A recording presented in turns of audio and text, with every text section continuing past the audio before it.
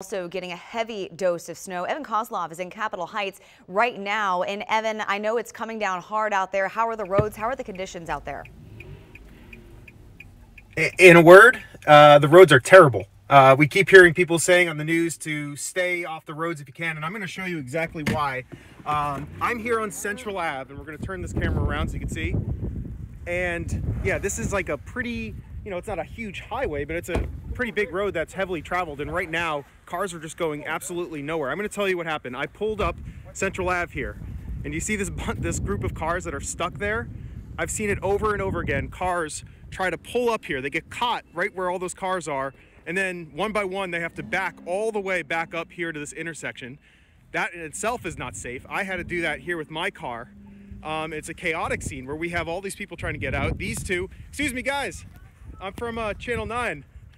What happened? What happened with you guys? Man, the weather, man. All right, any advice to people who are considering whether to drive? Yeah, stay in the house. You heard that here as he then pulls off with gusto, but not going very fast. And in fact, I'm going to walk up here just so you can get a look at the road conditions. This is, this is a bigger secondary road which I'm walking on, and fortunately there aren't too many people that are here. Nonetheless, those that are traveling finding themselves stuck here. And let me show you what the texture of this snow is. Where it builds up, we're looking at, maybe 4 inches or so right where I am here. And that's why these cars are having so much trouble. Oddly, people are being able to go backwards better than forwards, but it's not been fun. So the big advice is just don't do this, guys. Here, I'll flip it back around so I can show you. It's actually pretty beautiful out here. Of course, when you see it build up on the trees and on the grass, it's not so beautiful for the drivers that are stuck on the roadways here. Let's see if we can go talk to a few people and get their thoughts as I'm going to flip it back around and show you what's going on. All of these people just pulled up thinking they were trying to get somewhere. Let's just ask somebody. As they try to open it, and she's not. Okay. Live TV. Hey there, I'm from Channel 9. I was just wondering, you get stuck? Yes.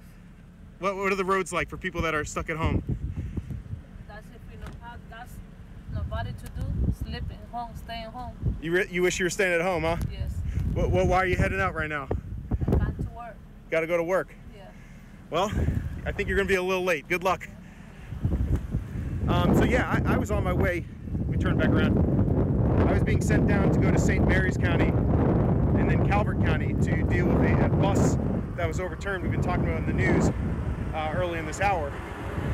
But either way, I got nowhere close. It took me about an hour and a half to get 7 miles to where I am right now. So think about that, 7 miles in an hour and a half. It was a complete mess. This guy right here, he was a hero before. I'm from Channel 9. He was the person that pushed me and let me get my car off this road. What are these conditions like as I move out of the way? We are, of course, still on a road. What are these conditions like, sir? Horrible. This is horrific. How many cars have you helped so far? Maybe about a dozen. And were you heading to work or? I was actually heading out to the store to get a coffee. Yeah, that was, in retrospect, was that a good idea? It's a good idea for me. I'm four-wheel drive, so it's not a good idea for a lot of other people. Stay in the house.